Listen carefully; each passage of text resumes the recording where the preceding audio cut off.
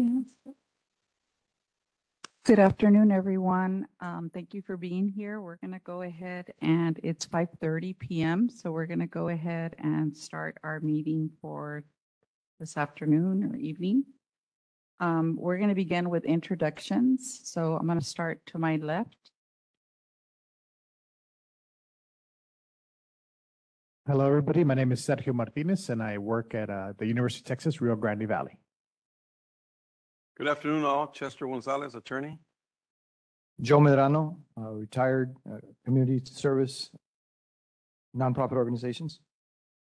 Tricia Cavazos, BISD. Luz Marshall, BISD. Miguel Ángel Patiño, Laboratory Corporation of America. Brady Quesada, BPUB PR and PUBCAP liaison.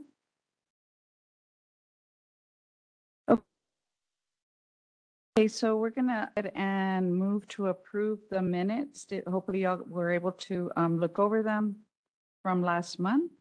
So if we can have a motion to approve. We only had one revision. It was on the highlighted line on the second page. The U.S. Okay. combined ownership at Amistad and Falcon stood at 23.3% of normal conservation capacity. Okay. I motion. Go, please. I second. Motion carries. Okay, number 3 on the agenda, old business. So we took a PUBCAP picture yesterday. We were here. That's going to be used for our annual report. We also, we remain in drought stage 2 of our drought contingency plan. We have been communicating with regularly, not only through social media. We do have a website, a web page on our website dedicated to drought stage 2 restrictions and resources. We have sent information via mail also, billboards, and also through a BPUB Central video, very informational, very informative. That's already posted on YouTube, and also for internal communications is posted on our intranet. Okay, let's move on to number 4, new business. For new business, we actually have a couple things coming up, but first and foremost, an update on the drought. We were at 23.3% last meeting, and as of October 7th, we're at 21.3%. That was an update I received yesterday from René and from Garcia. So we remain in stage 2. We're going to continue communicating this information to customers. So the other item is on Friday, we're having our electrical community tour. That's October 20th, this Friday. I know we have a member of the community here with us. Feel free to sign up for our community tour. I think we might be at capacity, but you never know. Some people might not make it on Friday. And we'll be touring. We'll be talking about that a little bit more on one of the topics there today. Also, on October 30th and 31st, we have Boo at the Zoo. The PR team is seeking volunteers to volunteer for about 2 hours for October 30th and the 31st. What we end up doing is giving out candy to everybody who attends Boo at the Zoo. It's really a fun time and urge to wear a costume. What time is this from, Clayton? It's going to be 6 to 9. Okay. But the time? 5 to 9? Okay. And is there going to be like a little booth for PUB, or is that where Yes. we'll be? Okay. We're gonna have a little booth, and we were just told we're going to be inside the events center at the Boo at the Zoo, so we won't be outside. Okay. We'll be able to dress a little bit more comfortably, and you're on a volunteer basis for 2 hours for either Monday or Tuesday. Okay. The other item I have is our upcoming ribbon cutting for the southmost 2MG tower. Our new water tower is located between 30th Street and Southmost, and we're going to be hosting the ribbon cutting on November 7th.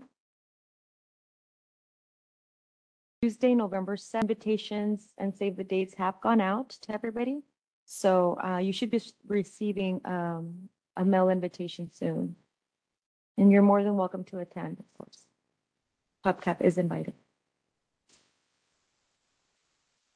That's all I have for new business. Okay, so let's go ahead and move on to number 5 on the agenda. Fiscal year 2024 approved budget.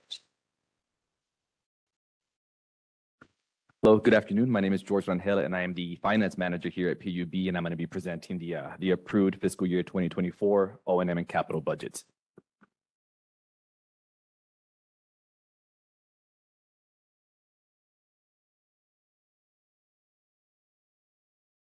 And so just to give you a little bit of background, the budget season for us starts, well, for the finance team, we really start at the end of April or early May doing some prep work for the cycle.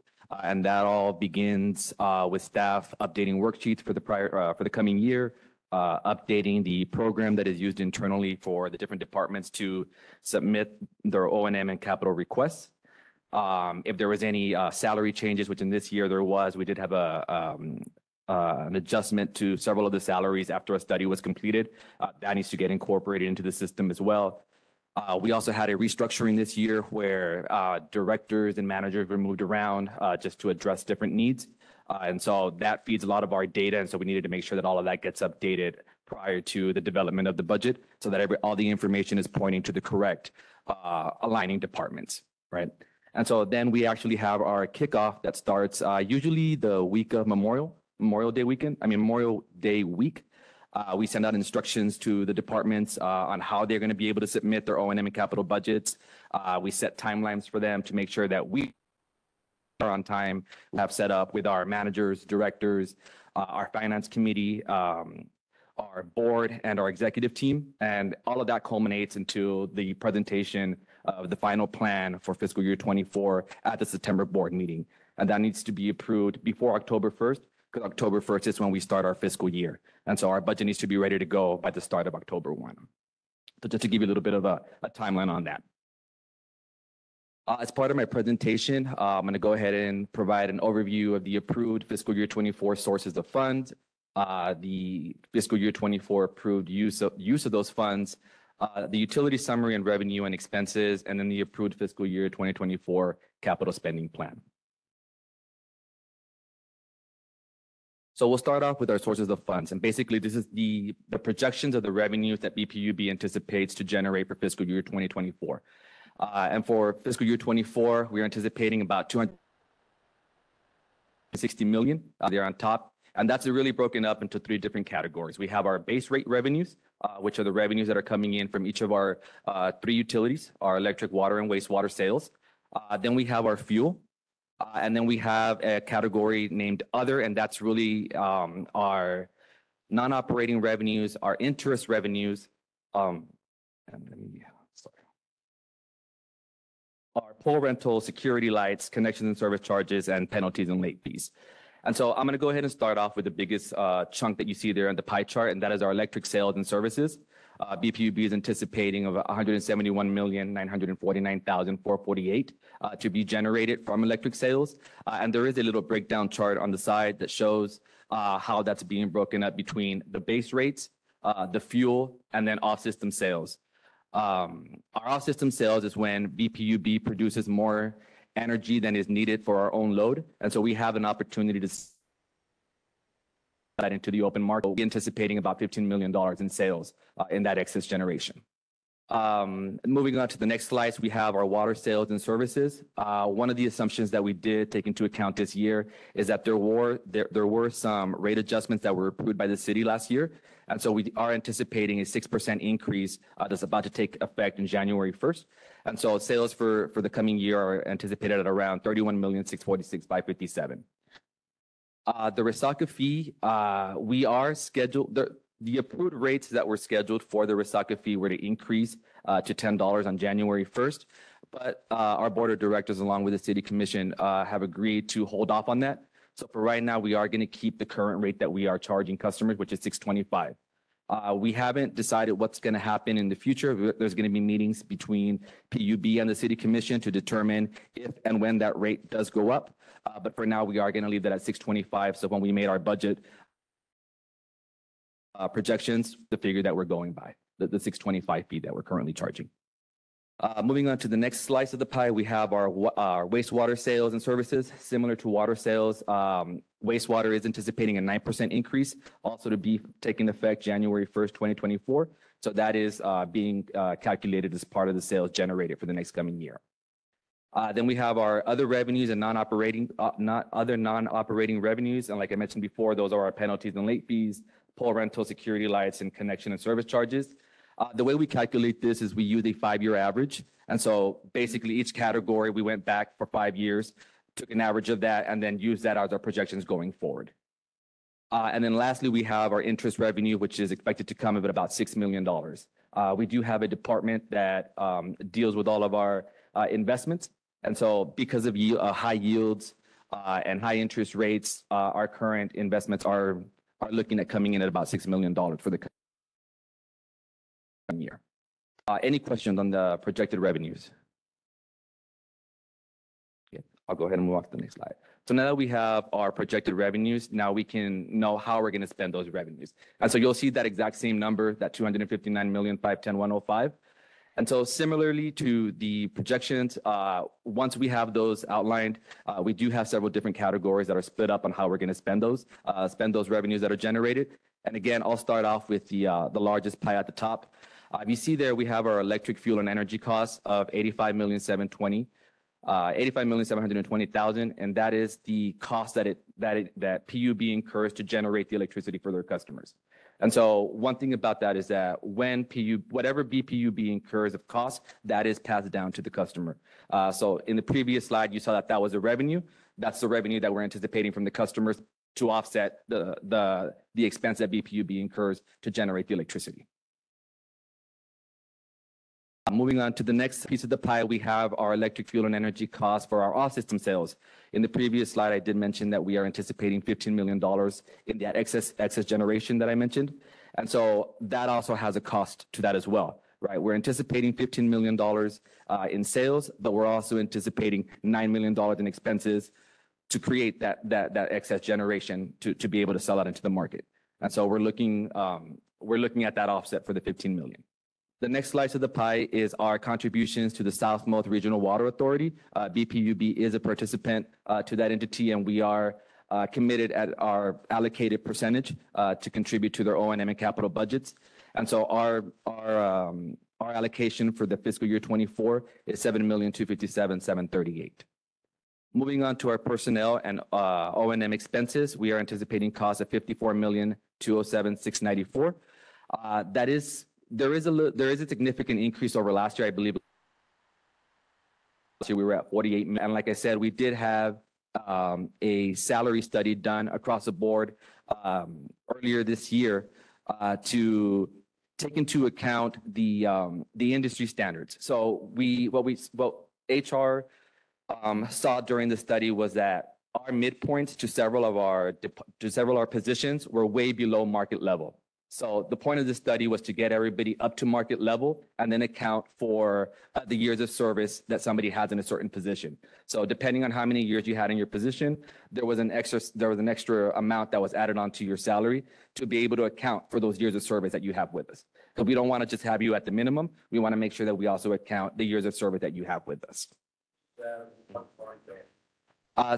I'm not familiar with which, but it's with the other utilities of similar size and an organization, yeah. And so they went out and they surveyed several different companies and took averages from those same positions. And so yeah, so then we did have that big increase over last year due to that study.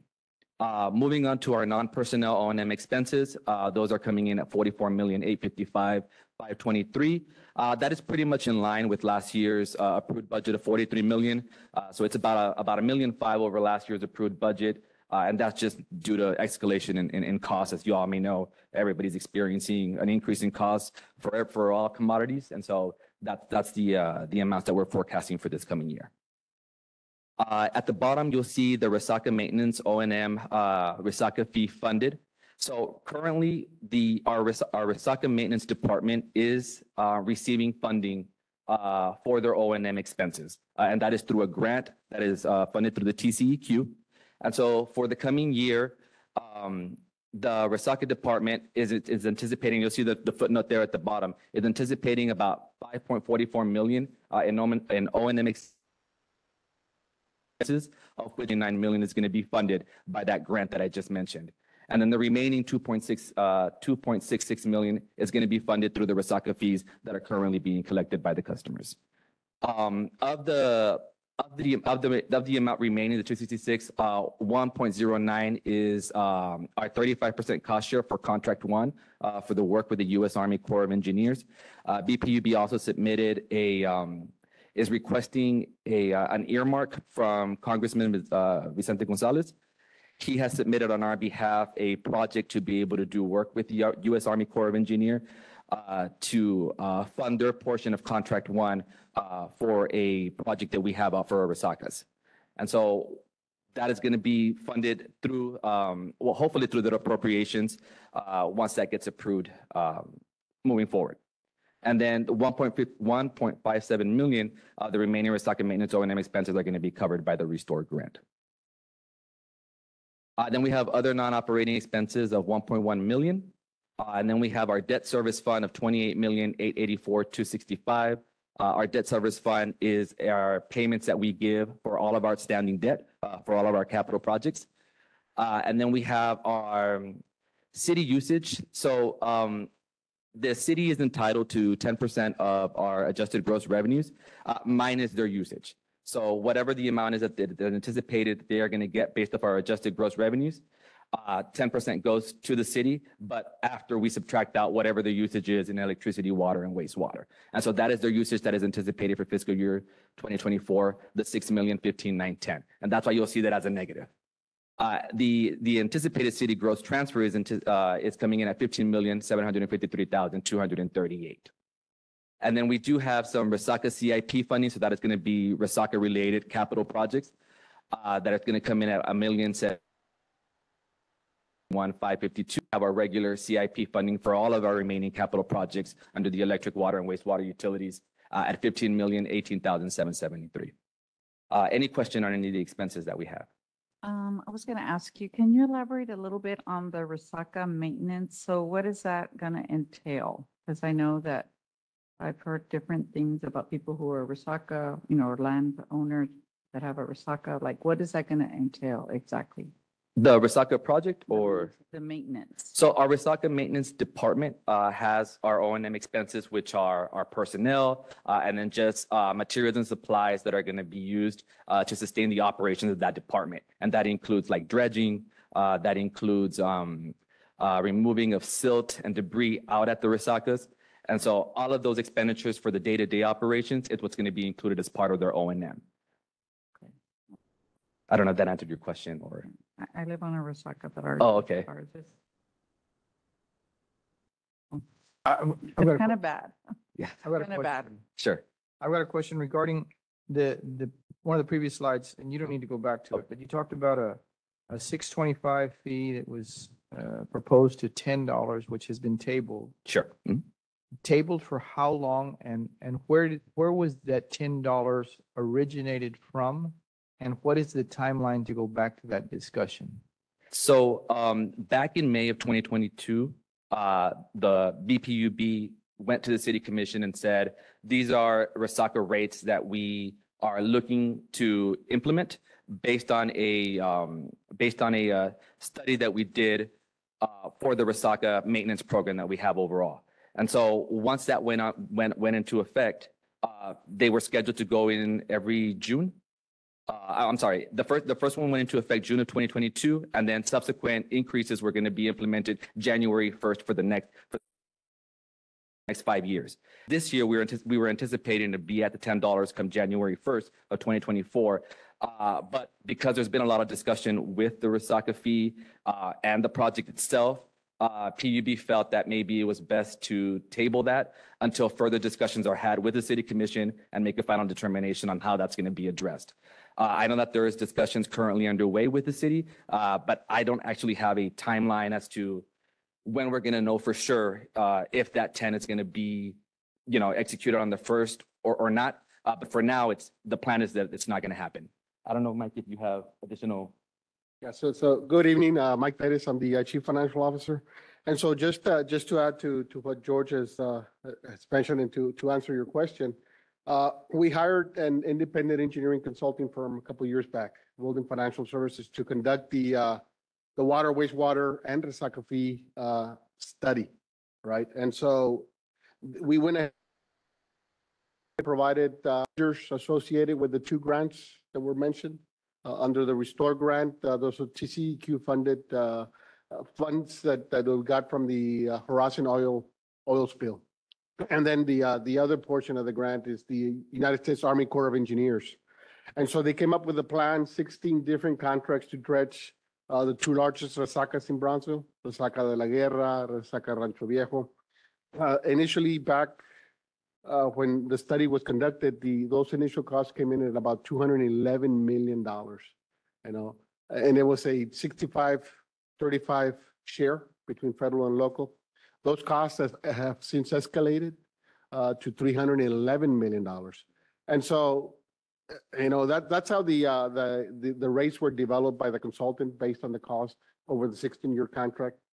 And so what we're seeing now is that we've been accumulating funds since we initiated the fee. We haven't had the federal funds yet appropriated for the program. And so there's fear from the commission and the board that, we don't want to be accumulating funds until such time that the appropriations are in place. And so that's why the discussions came in that they're going to want to cap it at 625 going forward until such time that the appropriations come in, and then they'll reevaluate going higher. So does that answer your question? I guess. Thank you, Mr. Pettis. Any other questions on the expense side? Now we'll move on to our utility fund summary. So this is basically our flow of funds that we call that shows our revenues and expenses and how that flows into our financial statements. And so I'm going to start off, I'm going to concentrate on column L, which is the right-hand column. The furthest right-hand column labeled combined fiscal year 2024, highlighted in yellow. Our net operating revenue scheduled to come in at $238,047,586. We add into that interest from investments and other revenues, and that gives us gross revenues of $259,510,105, which is the numbers that I provided previously in both slides. To that, we're going to subtract out our fuel and energy costs, our all system sales, and our contribution to SRWA, which gives us the adjusted gross revenues of $157,532,367. That is the number that we use as a calculation for the 10% to the city. And then we're going to go ahead and subtract out our O&M expenses of $102,820,450, gives us the balance available for debt service and other legal purposes of $54,711,918. To that, we're going to subtract out our debt service payments of $28,884,265, gives us the balance available after debt service of $25,827,653. And then from there, we're going to subtract the COB. That number is going to be on line number 16. You'll see the $15,753,236, which is the 10% of line item number 7. And then we're going to subtract out their usage of the $6,015,910. So their cash transfer is going to be $9,737,328. So that's going to give us a balance available to surplus for transfers out of $16,090,325. And that is the amount that we used for our capital improvement projects. You'll see that that's coming in at $15,018,773, plus the capital improvement projects for the Resaca of $1,071,552, totaling the $16,090,325. And then you'll see there that we have a debt service coverage ratio of 1.89. That is the amount of, if you scroll onto the page, that is the balance available for debt service and other legal purposes, divided by our debt service. And so covenants that dictate that we need to have a minimum of 1.25 coverage. And so in this case, we are way above that 1.25 that's needed. So we meet that. Any questions on the fund summaries that I just went over? Okay. And then lastly, I'm going to go over our capital improvement plan. For fiscal year 2024, the board did approve a plan of 91,717,365. That is about a 0.45 decrease over last year's, which was at 92,133,995. And we do show this here through the different utilities. So we have our electric, our general and administration, water and wastewater. And you do see a 5-year total going forward to kind of give a better accurate picture of what our CRP plan is going for the next 5 years. Several of the projects that we have lined up are going to be major overhaul to our infrastructure. We do have some major rehabilitations to our plan. We are including in here our AMI project, which Eddie will talk about later. So that is going to be something that comes in for our electric and water customers. We do have another grant-related project that we are working with the city of Brownsville to update our water and wastewater infrastructure out of the downtown area. So that's about another $15 million that's on here.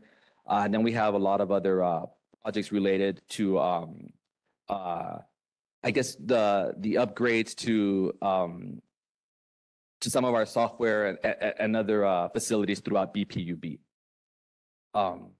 One of the things that we did do differently this year, because this is something that the board heavily tracks on a regular basis, and we do present this during our finance committee, usually on a quarterly basis. And one of the things that we usually struggle with is trying to spend a lot of the money that we get approved, right? So this year, one of the things that we did differently was kind of look at each project and identify what phase of the life of that project it's currently in. Is it in design? Is it being engineered? Is it being contracted out? Is it being bid out? And so that will kind of give us a better understanding as to why it is or isn't moving as fast as maybe other projects. And one of the things that we have to show our board on a quarterly basis is versus what was approved, what is being expensed and why. Right, and we have to give them an explanation as to why something's getting spent at a slower pace than maybe another project is. And so we felt that by attaching this additional identification to the projects, we can kind of better understand as why they're not moving faster or slower than other projects. And so I'll give you an example. We do have a lot of projects where we're kind of working either with the city or other organizations where we can't really move until they decide to move forward with the project on their end. A lot of our projects are contingent on the city maybe breaking so that we can get access to our infrastructure that's located under those roads, right? Because if we did that work and the city did that work, we'd have construction nonstop throughout the city, and we know that we don't want that for our citizens. And so we need to make sure that we are coordinating, our best efforts with the city and the other organizations to make sure that our projects align when it's most feasible for everybody involved. And so those are some of the things that kind of hold us back. And so these projects are contingent on outside factors. And so when we present to our board on that quarterly basis, we want to make sure that we convey that information to them. And that's all I have on the capital improvement side. I don't know if y'all have any questions on that. I do have a question. Yes, ma'am. On your 5-year capital improvement plan under general administration, year 27-28, why do we have a blank? So usually with our general administration, a lot of these going forward, we try to use our best guess as happen in the next 2 to 3 years. And usually with general administration, there's really not a lot that can go into that particular category. Like, for example, with electric, we have our power plant. We have a lot of electric facilities that we know we can maintain. Same thing for the water and wastewater. But for general and administration, I mean, with the addition of the 511 building out on 511, and then the addition of this building, there's really not a lot of upgrades that we can do, especially when we have these brand new facilities. Things can change next year, and maybe we decide to do something different. But for now, based on our, on our best guess estimates, that's what we show going forward. Thank you. No problem. Any other questions? Yeah, could we also be provided a list of those CIP projects? Yeah, definitely. We can provide those. Yeah, just wanted to review them. Sure, not a problem. We have about a little over 250 projects, but definitely we have a list of that and small descriptions for each one. Perfect, thank you. No problem. Any other questions on CIP? Thank you so much for your presentation. So that includes my presentation. So no other questions. Thank you all. Thank you. Thank you. Thank you. Okay, moving on to the agenda item 6, Public Power Month.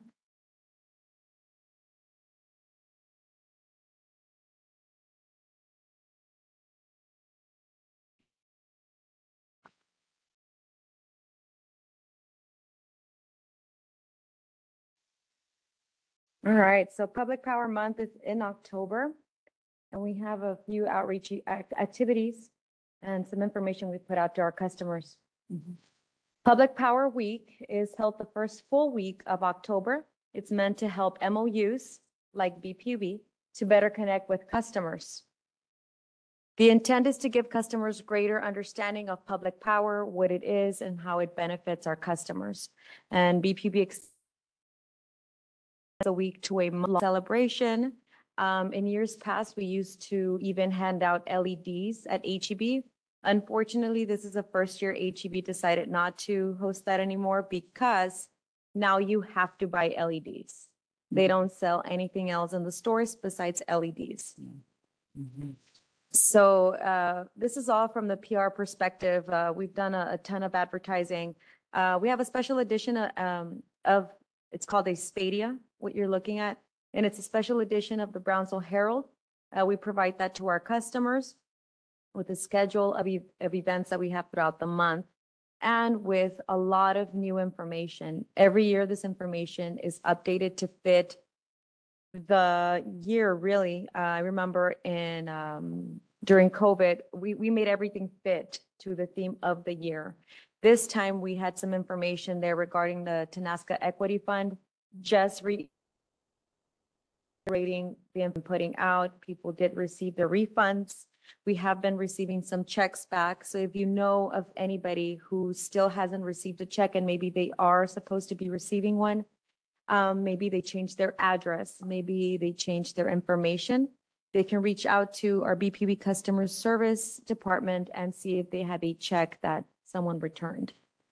So we put that information out also. We have a coloring section, a kids corner there for kids to have them understand what, playing around electrical power does.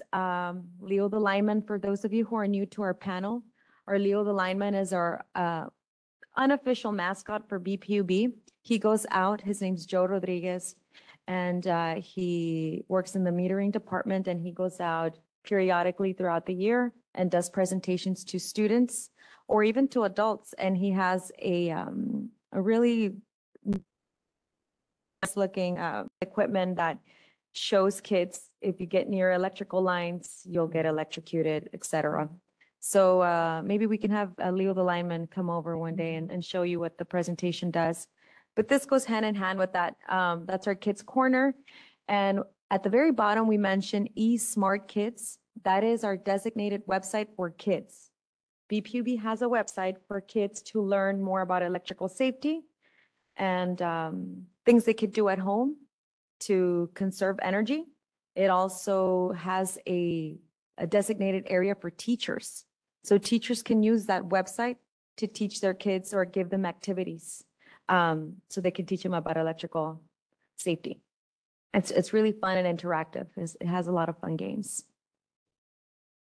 So throughout on our social media, we've been communicating information regarding the importance of public power and all the benefits for our customers. We post more so now than we did before, and it's really good. We get a lot more interaction from our customers. So feel free at any time to share those posts with your community, your Facebook community, to spread the word a little bit more. And we also do it in English and Spanish in case you're curious. All of our communications are always in English and Spanish. So then our biggest event throughout the month is our community tour. We work really hard to put this together.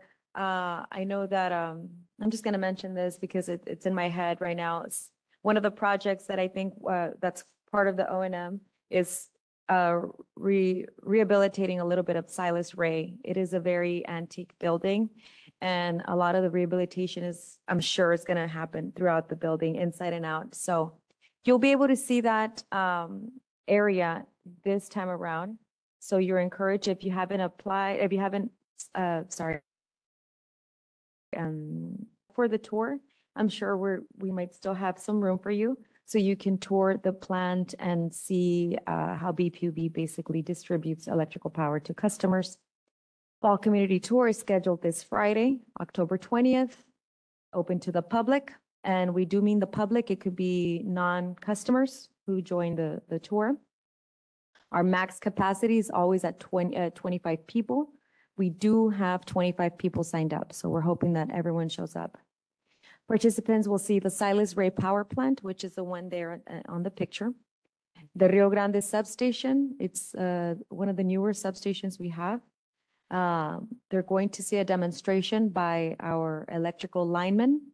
They're going to show them how they climb the electrical pole, how they would rescue somebody from the electrical pole. It's a real neat presentation. And they show them their PPE also. And then we'll have a presentation from them. So that basically wraps up our month. We have a lot of activities online and the biggest one is our tour. Do you have any questions for me? I do have a question, actually, too. Can we have the contact information for Joe Rodriguez Definitely. and also the website for the teachers? Sure. I would share it among the ISD. That would be a very, very important site that we can go to. I'm glad you asked. Yes, I will share that with you. Thank you. And I want to applaud your social media campaigns because I get those on social media and I push those forward as soon as I run across one. I did want to ask about you said the checks that are returned, if we know of anyone, and this may be something that I missed, but is there an ongoing campaign to just kind of to bring that back up to the community that if they receive a check that they were unable to cash, that I don't know if there's a way or if there's a contact person or just kind of a reminder, so that as Sure. that fades out, it fades out, but there's information also going out as opposed to just, well, if they come in, we can work with them. I know that our customer service department has been receiving, and since they distribute the checks, have still been receiving people come in. So I would have a better answer for you once I talk to Eddie Campirano, the manager of the department, just to see where we're at with that and see maybe how many checks we've received since then. We haven't posted something new recently, just reminding customers of the TEF, but we would definitely do that. We could definitely post something on social media, just reminding customers about that.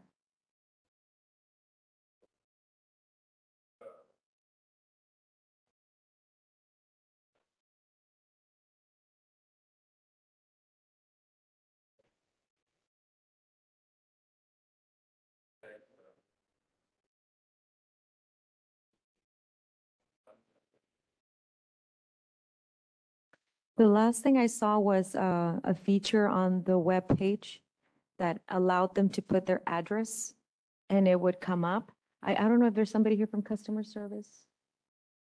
But I think that's the last feature I saw where they could go in and put their name or their address and information would come up. Yes, it's on the regular website. Yes, and we also have messaging on the bill. I know they've added some messaging on there as well throughout the year. I can definitely revisit that and see what the status of it all is with customer service. But that's a really good point. Thank you. Any other questions? Great Thank- presentation. Thank you. Thank you so much, Clayton.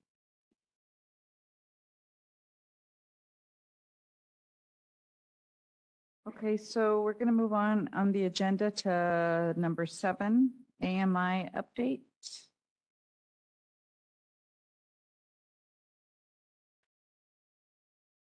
Good afternoon. My name is Eddie Hernandez. I'm the Director of Enterprise Solutions for PUB. And let's see if I can find the.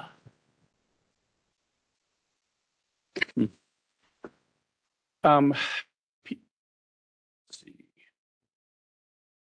So I guess to start off, what is AMI? AMI stands for Advanced Metering Infrastructure, and really what it means is smart metering. So you're probably more familiar with that term. So at its most basic level, we would replace the current meters. We would replace the current electric meters, and we would augment the water meters that we have, and they would be able to transmit signals. So we set up like a little. It's like a little communications network, and those signals come back. The neat thing about that is, okay, then we don't have to go out and read your meter anymore. That data is coming back to us. It's also at a much more refined level. On the electric side, we can get interval, they call it interval reads every 15 minutes. So in that way, we can kind of start to see what your consumption patterns are. And on the water side, I believe we're going to do it every 15 minutes also, either 15 minutes or an hour. I forget which. But the neat thing about that is, okay, now you can do something with that data. A lot of times, I know I used to be in charge of customer service, and every May, June, like clockwork, summer comes, the bill shoots up. People forget that you got used to the lower bills, over the spring, and they come in and they go, you explain to me why my bill jumped $100 because I haven't changed anything. Okay, I hate it. And we couldn't say anything because really it's like, well, I mean, we don't know, but it's based on consumption, right? We read the meter and we give you the read. We had one read at the beginning of the month and one read 30 days later. That's it. That's all we know. We don't know what you did at home. We don't know whether the family came over or it was the weather or a water leak or whatever else. With the interval data, we're able to pull that into the system, display it on our website for our customers. We'll have a customer engagement portal so that you can log in and take a look at. You can see it if you want to, and I'm sure a lot of people will the first couple of months and then forget about it. But it's there, But you can also set up warnings, kind of like the different accounts you have. You can set up little warnings so that if you exceed a certain limit, let me know. So it'll send you a text. We can also set up warnings for things like water leaks. Right now, especially with all the hot weather we have, how the ground shifts. I mean, I live in Brownsville Country Club and it's all clay. So, I mean, we got cracks everywhere. And well, that also affects our water lines. It breaks the lines, things happen in your yard. And it's horrible when you had a leak for 2 or 3 days and you finally go in the backyard to go clean something. And there it is. And oh my God. And you're thinking, my water bill, because it charges you water and sewer. So with these kinds of things, we can set up alerts so that it'll let you know ahead of time. So really, the whole thing about AMI is it's setting up a communications network. A lot of times people look at meter reading, but that's really just AMI is a foundation of a communications network, and then you layer things on top of it. It's also really good for outage management. During storms and such, we can look at the system, and because we're communicating with the meters, now we can see, okay, where are the outages happening? A good example is I went to visit Bryan, Texas, BTU, Bryan, Texas Utilities a couple years ago for a different system that we were purchasing that they happened to have. And we spent the day there to review the system, and that was nice. And I happen to know the CIO over there, the head IT guy. And afterwards we were talking and said, hey, you've got this software that we just purchased. How do you like it? This different software that communicates with your customers. And he goes, oh, we like it pretty good. We use it for, I forget what they use it for. I said, well, don't you use it for like outage management, to communicate with your customers? And he just kind of looked at me funny and he just laughed. He goes, Eddie, we have AMI. Our customers don't call us. And I looked at him, I was like, oh. The issue was, he goes, we know that they're out of power before they know that they're out of power. And we communicate with them. So hopefully, once everything's installed, the way it would work is you're at work during the day, right? You're busy, you're doing stuff. If you have an outage, we would send you a text and let you know, hey, we're aware that there was an outage in your neighborhood. we're sending a crew out to take a look. We'll get back to you when things are, when we know what's going on. You get the second text later on that says, it's a transformer. Your outage, we're estimating that your outage is going to be about 2 or 3 hours. Well, then now you can plan. And that's the big thing is you can look and say, okay, well, what am I going to do with the kids? 'Cause I'm going to go pick them up from school and no power for 3 hours. That's no good because everything's electronic. You know, they can't do homework. They can't watch TV. They can't play their everything. So you can start to plan, or, you know, what am I going to do? Or how I'm going and people are usually okay with that so long as they know. It's when you get home and it's, oh, and then you find out that there's no, because we don't have that knowledge. The third text would then be, okay, your power should be restored. If it's not, then please call us because it's something else.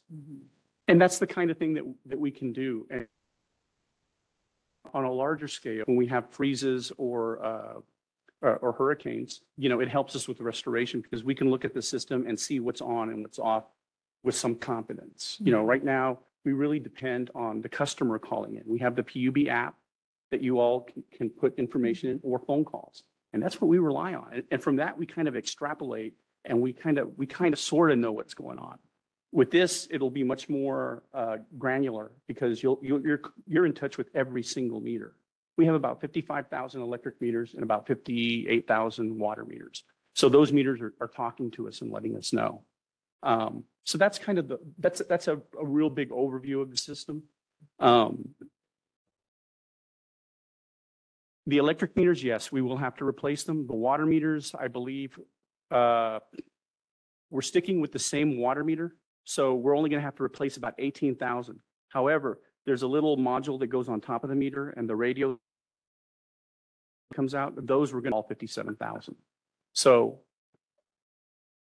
we're still going to need some, okay, because the systems aren't perfect. They do break down. So we'll need a handful to do, you know, to do some things. But those positions, what we're starting to do is kind of phase them out. So when somebody leaves, we hire a temporary. So right now I've got about 4 or 5 temps working for me because I didn't want to hire a full-time meter reader knowing that in 2 years that job goes away. So what we've done is hire temps at, you know, through attrition and, you know, and then we'll probably retrain or some may turn into technicians because then somebody's going to have to work on the communications on that meter when it goes bad. So we'll look for other positions in the company where we can hopefully transition them to. But there's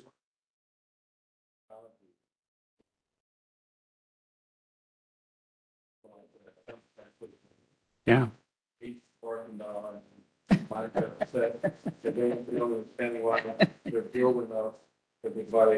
Energy saving refrigerator. Put the old one In the garage. Yeah. That's my favorite. Yeah. Okay, so you bought an energy efficient fridge and what'd you do with the old one? Well, it's in the garage full of beer. Okay, in the hottest room, you know. Right. Yeah. So you'll be able, we can show you, and by the same token, we'll also be able to do things like look at it and see. We can see that on the around the 20th of November, your bill jumped for 3 or 4 days. So, you know, what happened? Or did anything? Oh, well, that's when the in-laws came or the kids came from college or something. Because you can see the spikes. You'll have that data. Is that on the is that on a website? Did I hear you say that? Or I guess what I'm saying is there, and I know you said there's a PUB app, but is something like the ability for a customer, because I like what you said about, well, if you know, there's a limit, and I think we all more or less have a budget for what our electricity might be, whatever it is, whatever that number is. And I appreciate how you compared that to your bank account, because, you know, many of us are looking at, well, how much do I have for the rest of the month? But if there was, is that app accessible, or is that?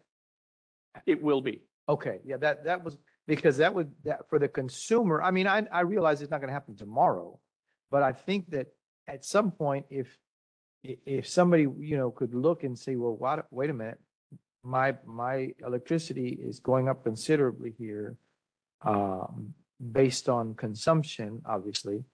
Uh, I'll manage better so that I can stay within a range and not be surprised by a bill that I get. I think that, so I'm just thinking out loud, I guess.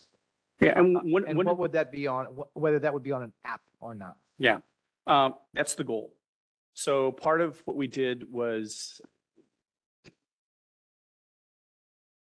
the system itself, it really is about 3 or 4 different systems that come together. Because you have the electrical head end. That's the system that communicates with the electric meters and collects that data. You have the water head end that collects that data from the water meters, okay? Then that information is transmitted to what we call a meter data management system, which is like, just think of it as a giant data warehouse. And that system passes all the other PUB systems that we have in place, like the billing system. The billing system doesn't need all that interval data. Stop and think about it. Right now, the billing system gets 2 pieces of data, the beginning of the month and the end of the month, and it subtracts and gives the difference. That's all I need to bill. I don't want. Think about it. If that's 4 reads an hour times 24 hours a day times 30 days in a month. That's a lot of data. It doesn't need that. So the meter data management system gives the different, if you all are different computer systems, the data warehouse parses out, okay, what do you need? And it gives that data to you. One of the new systems that we're going to purchase is the customer engagement portal. Actually, the board approved the purchase of that system in, I believe, around January, February. So the customer engagement portal is meant to take a lot of that information, basically, that would be of interest to the customer, like the graphs that show my consumption, and I can zoom in and take a look and see what happened, and all the data and my billing data. It's meant to be like a central location where the customer can go and anything that you need that's PUB, as far as your bill, your banking with us, your payment of bills, everything will be in there. So that's the goal, eventually to get to that point. And then we can send out messaging, as I was saying, alerts to let you know that, hey, you asked us to let you know that when your estimate, because obviously it's an estimate, when your bill is getting beyond a certain level. So you can set it up. My understanding is you can set these things up to where they can give you alerts based on consumption or based on dollars if you want estimates. So.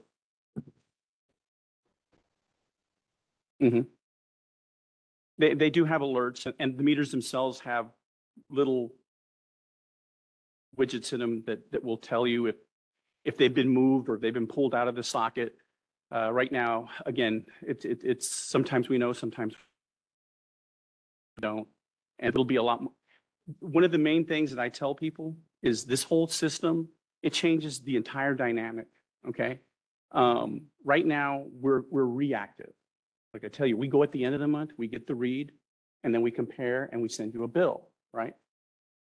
Same thing. If there's an outage, what did I tell y'all? I'm depending on you to tell me, really. You call me and say, hey, I don't have power, or you put it in the app or something. We're dependent. We're very reactive in almost everything we do. And that's the way the industry was for 100 years. What this allows us to do is to be a little more proactive. Like I said, I've been talking about this type of technology for 10 years. And when I went to see my friend in Brian, and he said, Eddie, we have AMI. We know before they know. I was like, oh, mental, because it's true. We now know it's more likely that we're gonna. And so what happened to their phone call volume? It dropped because we don't get phone calls anymore. I'm like, are you kidding? He goes, no, we don't.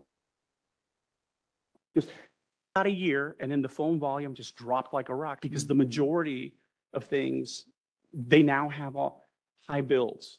They know they can jump online and take a look. Outages, we text them, we let them know. So a lot of it changes the entire dynamic. And that's really, that's one of the most important things of this whole thing. And it allows us to kind of perform kind of more like you're used to with your other apps and your other utilities. So now getting back to the presentation, I'll run through these really quick. I didn't want to, yeah. This is in alignment. We try to align most of our projects with our strategic plan. Every 5 years, we do an overall strategic plan. I'm sure a lot of you guys do also in your companies. So this, you can see what the vision was, the mission, and then we had our issues and goals. And actually, AMI touched almost every single issue or goal for engagement, workforce development, organizational preparedness, and resiliency, process improvement, et cetera, technology and innovation.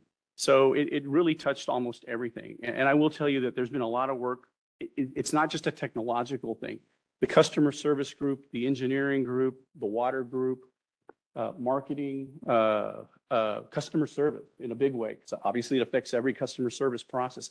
All of our processes are changing the way we, like I was just telling you, okay, it changes the whole, so we had to rethink everything. And the teams have been, the employees have really been involved. We've had about 30 or 40 employees on these teams. And we've been doing a lot of upfront work to document all those process changes and what the new process is going to look like. And I just tell them, okay, look, you know, don't let perfection get in the way of better, you know, because everybody panics and, oh, you gotta, no, try it. And we'll fix it as we go along, you know. We'll do our best and then we adapt. So it's really been a company-wide effort. And I really appreciate all the work that everybody's put into it. But I wanted to show you how it kind of ties back to our strategic plan. And where are we in the process? We're in the process of finishing the vendor contracting. So we're getting close to kickoff. We did get the approval contract by the board of directors. So now all the contracts have gone back to the vendors. They will sign them, submit them, and then we sign them, and then off we go. So we're at that last step now, project kickoff. So hopefully by the end of this month, we'll actually get the wheels to start moving. It'll be, and I'll show you the timeline in a little bit, but it'll be about a 3-year project. Now, what does the system comprise of? We're this whole $1 million project, and we have 4 different major vendors that we're working with. Landis & Gears providing the electrical meters, the Gridstream Mesh Network, that's the communications network, and the Command Head-End Center. That's the system that gets all the read, that receives all the reads on the electric side. Badger is the water company. We've been dealing with Badger for decades. They provide the water meters and the Orion LTE cellular communication. The electrical system is a radio RF network. Badger is a cellular network. So they're 2 different communication networks. And the water system also has the Beacon head-end system. Then there's SmartWorks. SmartWorks is going to provide the meter data management system. That's the data warehouse I was telling you about for the electric and water. So each head-end system will feed into the MDM. And Allegiant is our 4th partner. They are actually going to come in and do the installation of electric and water meters. So they're the ones that actually come in and do the hands-on work of installing everything. Because remember, we got to keep the business running while all this is happening. So the meter readers still need to go out and read those meters. So the meters will still have a digital display on them. So that because once we get stuff in, then the business has to continue. So we keep reading meters like we did. Like I told you, it's a 3-year project. And then we test and test and test. And then once we're happy, then we flip the switch and we go live.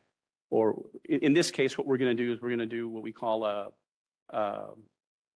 initial deployment area, IDA. It's like a pilot. You know, we're going to do about 3,000 water meters and 3,000 electric meters in different parts of town. And here's the map of the IDA. You can see it's colored areas. So kind of on the north side, and then the very extreme of southmost. And one of the reasons we chose that is because we tried to pick areas where we have problems. Because it doesn't do any good for me to go pick the perfect, you know, the perfect house and test that, because I know that's going to work. You know, we need to go test the areas where we might have issues. So we try to pick the extremes because of the communication issues. Like at the very south, we can't even get phone signals over there. even though the waters are cellular, it's a different cellular system than your phone system. So they've guaranteed us it'll work, but we're going to test it anyway. And then you can't really see it on this map, but we're also doing downtown, like Elizabeth, Adams, Washington, Jefferson. The downtown area, it's very dense, alleys. I was walking through there yesterday and it's steel lids everywhere, which we have to remove those and get rid of them because the six went through steel.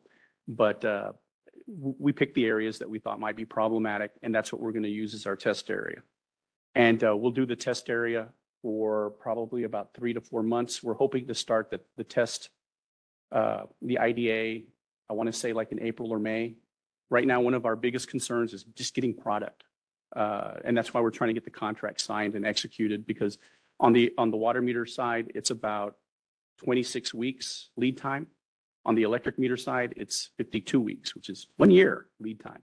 So it takes a while. But we try to get enough upfront to where we can do the IDA. So while we have those orders pending, we can be doing the testing and integrating all the software packages that I talked about. And this is a lot of detail that you don't really need to know. Long story, basically what this is telling you is that we worked on this a long time. We started all the legal work on the contracts back in January. We finally got them done. And then we took them to the board at the beginning of this month. So basically we had a baby. It took us 9 months to get just the contracting for all this done. And this is the budget. This is what an overview of the budget looks like. Again, the major vendors are Landis & Gear, Badger, Allegiant, SmartWorks. eSource is the consulting company that's been helping us through this entire process. Really, they worked with us for 10 years. About 10 years ago, we was our first shot at AMI, and we, much like the IDA, we did a pilot area. It was successful, but at that point in time, the board decided that it was financially, it was this project or a different project, and they chose to put this one on the back burner and do a different project. So when this came back up about 2 or 3 years ago, we hired eSource to come back. They knew us, they knew what we wanted to do, and they're our consultant on the project. So they also work with staff, all the process development and organizational change that I was telling you about. They're the ones that help lead all that, because we're not experts in that stuff and we haven't done this full force before. So they help us with that. And then Spencer Fain are our attorneys that helped us with the contracting. And then of course we have other interfaces that will pop up that we put in there. And then we have some contingency funds that we scheduled in here. And here's the contract. I mean, here's the project schedule. Again, it's about 3 years. So like I said, we're about a month behind because the contracting took us, we switched attorney, we switched firms midway, which is never a good thing. So the new firm had to start over from scratch. They worked with the old firm to kind of bring them up to speed. And then but that delay cost us a couple of months, but we're moving forward and everything's going well. Any questions? Here's part of the downtown deployment area. This shows you, it's that circle in red. That'll give you a better idea of the area we're gonna work in downtown. This is the southmost area. This is way south that we're looking at. And there it's because we have communication issues. So that's why we wanted to hit that area. And then this is, you can see the red circles there. This is in the Price and Ruben Torres. And if you look at I should have told you this earlier. If you look on the right-hand side, it'll give you a list of some of the things that we're going to hit over there. Like in this case, apartment complexes that have both water and electric services, La Mansión de Paseo and La Residencia apartments. So we can look at different things. Like over here in the southmost area, we also have, I believe there were a couple of schools in there, Palm Grove. And over here in downtown, we have Putenat Elementary School, Bank, IBC Bank, Texas State Bank. So we were trying to get some residential, some commercial, again, also different types of customers that we're going to have to deal with to give us, if there's going to be a problem, we want to know about it early, because there's always a problem. Yeah. It's just how you deal with it. And then the last area was West Alton Glore. There's 5 schools out there, East Uturia, Stillman, Keller, and Anzano. So. Any questions? Thank you. Great, thank you. Thank you, Eddie.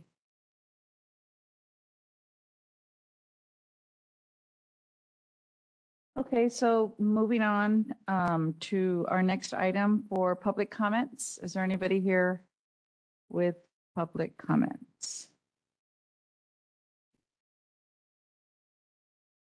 Okay.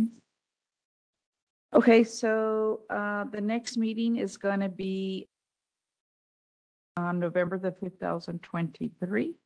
For that one, I would just like to just double check with everyone. I know we start going out of town around that time. So if we've been able to move it in the past, so if there's any. I should be here. You're going to be here. Is that right? The 15th? I should be here. And she'll be here. Then we'll keep it for that day. Sounds good. Okay, so that goes and we go ahead and conclude our meeting. And if I can have a motion to adjourn. Okay, so that motion carried. That concludes our meeting. Thank you so much for being here. And we will see you all next month. The meeting's adjourned.